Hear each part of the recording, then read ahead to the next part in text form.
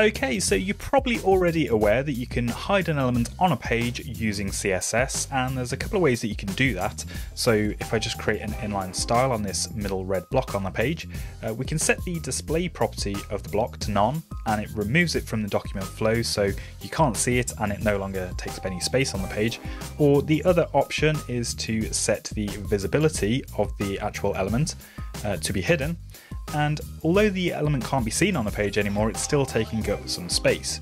But there is actually a third way, without using CSS, that you can hide an element on the page, and that is to use a specific attribute on the actual element, and that, unsurprisingly, is the hidden attribute. So if we just apply that to that red middle block, you can see that's got the same effect as setting the display property to none using CSS. Now, if you wanted to toggle this element to be hidden or displayed using CSS, you would create a class and then using JavaScript toggle that class on and off to show or hide it. But with the hidden attribute, you can actually access that on the element itself and set that to true or false depending on what you want to do with the element.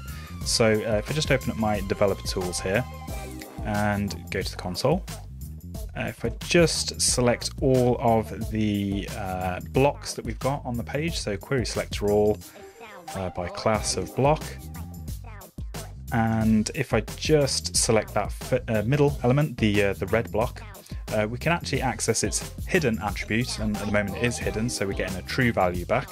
But we can actually just also reassign a value to that hidden attribute just by setting it to false. We'll make that red block reappear. And if we actually have a look at the elements that are on the DOM at the moment, you can see that hidden attribute has been removed.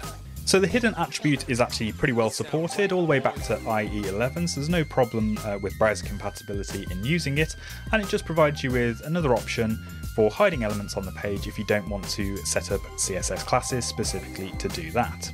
So that's it for the hidden attribute. Stay tuned for more dev tips.